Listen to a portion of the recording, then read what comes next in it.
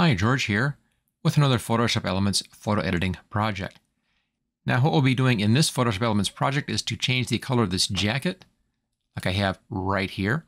It's a fairly straightforward process and there's normally an easy way to do this, but it's not going to work for us. Let me show you what the problem is here. Let's just hide that green layer, bring this back up again here.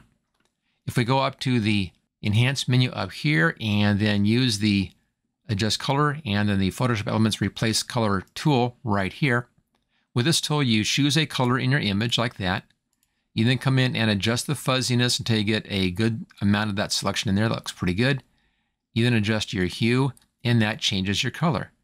And right now you can see the problem. We have this red outline happening around the jacket. So there's a problem in here that's making us so that this tool is not going to work for us. No matter how fuzzy I go, that red outline stays there. If I try to select that, it still doesn't really help. As you can see, we still see a red outline. So this tool doesn't work on this particular jacket.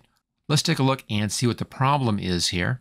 I'm going to zoom in on this, zoom in over here, and notice we have this magenta band right along that edge. And that's the problem, is that magenta band. I don't know where that came from. It possibly came in here with JPEG compression. I found this image online and notice this problem after I found the image, but we can fix this. We can work around this. It's okay. It just takes a few more steps to do this. Let's go back to Fit on Screen. Now the color I want to use is the one that I have right up here. Let me just show you that. And let's set this back to normal. That's our color we'll be using. And I'll just reset my color here to match. There it is. It's just a basic green color in here. It comes in darker on the image because we're overlaying this onto that red underneath. So we're using all the values of the red, and the red tends to be darker in spots, and that darkens down this color. It's a good basic color for this. And I'll set this back to color again, just like that. Okay, so the process is going to be to make a selection around the jacket, then take out these little areas in here that shouldn't be in the selection, make our color layer, and then set up blend modes and so forth. There are a few tricks, of course, along the way to make this work out. So we'll get started on this. Now I'll remove all these layers up here in my sample demo, get rid of all that, and we're back to the original background layer, and I have the color I want to be using. So we need to make a selection. Now normally at this point in a normal project, I would say to make a backup copy of your layer and then work from that copy layer. It's not important here because part of our selection process will be giving us a new layer. So we're okay on that one. And I'll start off, we'll zoom in a little bit here. Now when you're doing this kind of selection, I'll be using the polygonal lasso tool right here. Notice that we have this little gradient along the edge. It goes from the jacket and a very short gradient into the background. What you want to do is to be making your selection right in the middle of that gradient area. And that will give you the best selection. Sometimes you have to be in pretty tight to do this. You can find the right spot for your selection to make it as easy as possible. I think I'm a little too close here, but you can see what I'm talking about in this view. Now, if you click too fast, like that, it's going to close down or collapse your selection.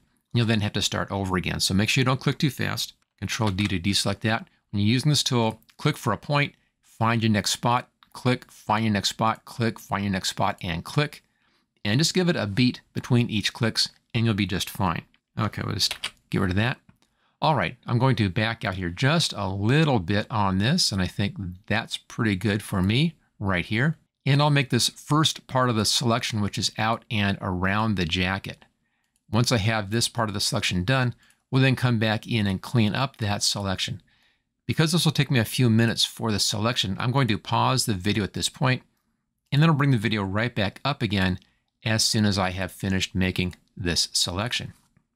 Okay, I've finished this selection. When I need to do some adjustments in here, I need to remove this black bit right down here where the zipper is.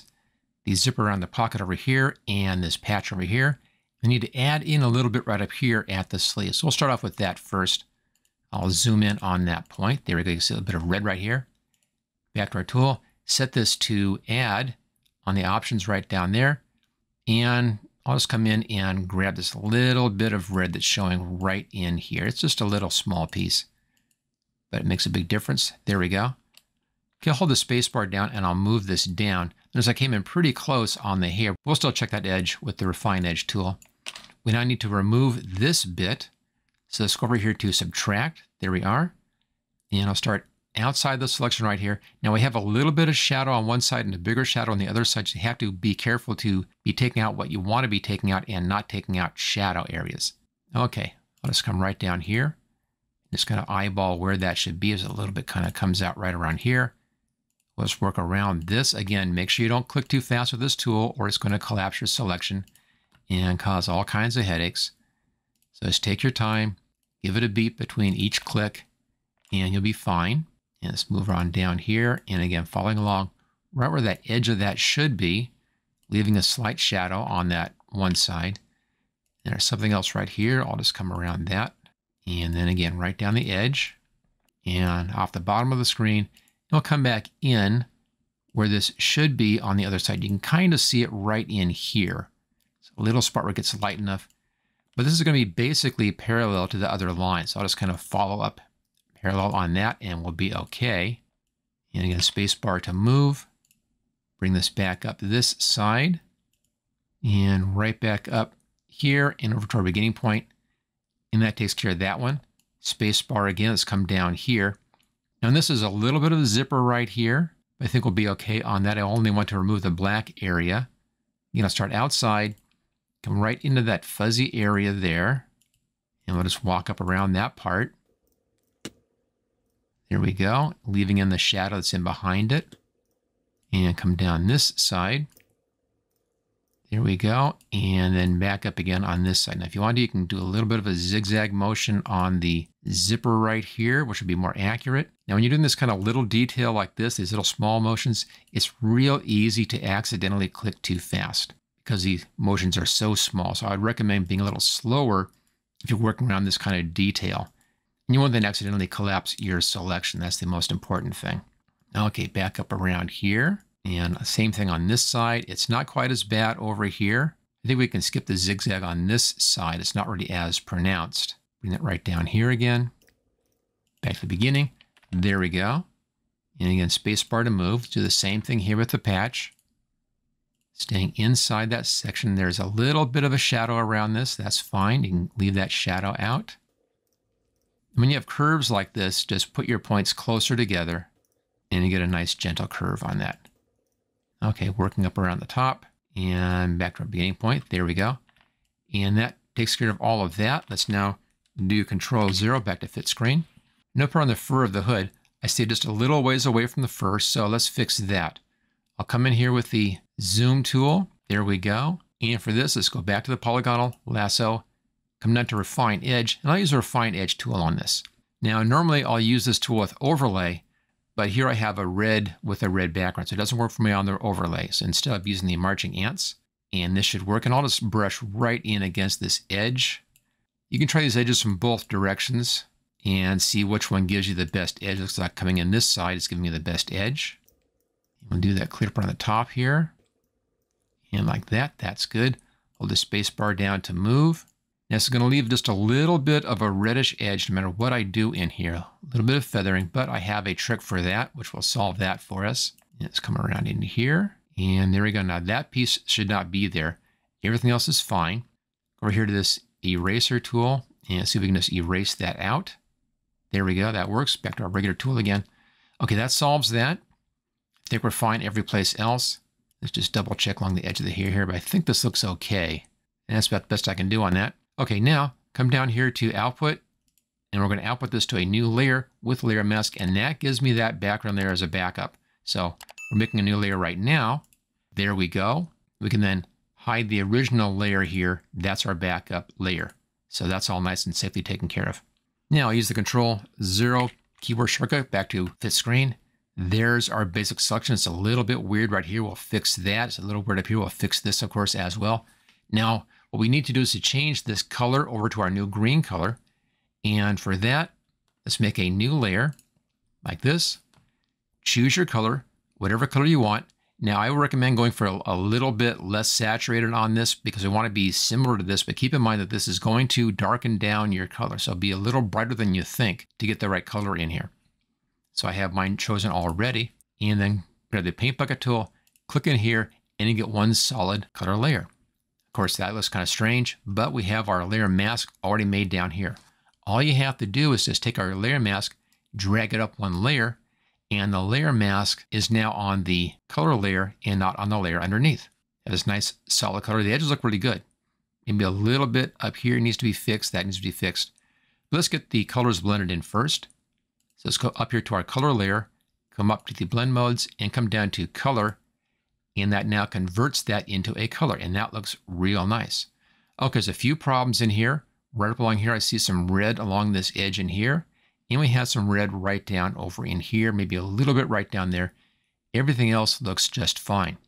We can fix that by actually taking this and making these areas a gray tone. You'll see what I mean. Because we have green on top of that, if I make this into a gray tone, it's going to look like it's either green over here or white on this side, which is absolutely perfect. But that's done on our layer right down here. So we're actually changing the pixels of this layer, which is why we have that background layer below there. Okay, grab the zoom tool. Let's first do the fringe up here around the hood. I'll hold the space bar down and then go up here to this tool. Now this will probably look like this if you haven't used this yet. Come down to the options, choose this tool, so the sponge tool. You want to set at desaturate. You want a soft edge brush. And that's pretty small right now. I'm going to make this brush up to about 20 pixels to begin with. That's a good size. Make sure you're on the photo layer. And then just come in here and brush right over where it's red. That converts that area into grayscale instead of being a color picture. So it's only being colored now by that green layer on top, or it's going into a grayscale and this white fur in grayscale looks perfect. It should be gray anyway. So this gets rid of that green very nicely. Hold the spacebar down to move your picture. We'll just go along this. Take care of this whole hood. There we go. And that solves it. There's a little bit over here. We can see a little bit of red showing right there. I can do the exact same trick right along that edge and catch any little bit of that. Just convert that into a gray. The green then colorizes it, and we have a perfect edge over there. Okay, let's go over to this side. We have a little bit right in here. Same exact trick. Just come in here and convert that to a grayscale, and then the green colorizes that grayscale, and we have a perfect color in there. That's the part that the selection really didn't want to grab properly. I tried the refine edge, that just made things a bit worse. But this solves all of that. So anywhere where you see that red, just come in and do this. Now, if I had a bright color right over here, this wouldn't work out for me. This has to be something which can go grayscale and not be noticeable. Again, if it's a bright color, you'll see a grayscale in your color. But for this, all of these areas can be black and white, basically, and they look just fine. The same thing right up along this edge here, just a little bit up here, a little bit along in here, looking good. Right along this edge here, that cleaned out. Most of the time, this trick will actually work out for you because you get these kind of edges along edges that are either going dark or that are a dark color, and going grayscale on a dark color usually works out just fine, like that right here. And a little bit down here along this edge of this patch, that cleans that up. There we go. And one last thing is check our zipper down here. I thought that might need something. There we go. Again, making a black zipper into a grayscale zipper just makes black into black. So no problems on that at all. A few final touch-ups along here. Control-0. There we go. We've now converted that red jacket into a nice green jacket. Thus, of course, we can easily now change this color to anything else we want to at any point. Just by putting an adjustment layer on top of this layer. Let me show you that. Go over here. Go up to layer, come down to new adjustment layer and hue saturation. Use previous layer, check that, choose OK. We can now change the color of the jacket just by changing the hue right here. So it gives you a lot of control once you have this on its own separate color layer. And if you want to learn a lot more about using Photoshop Elements, take a look at my complete training course for Photoshop Elements where I cover all the basics, how to use all the tools, how to use all the menus, how to use all the panels. I also go over the whole Elements organizer as well in that training. And the link for that is right down there in the description. Make sure you click on like on this video. Don't forget to subscribe so you won't miss out on any videos in the future. And I'll see you next time.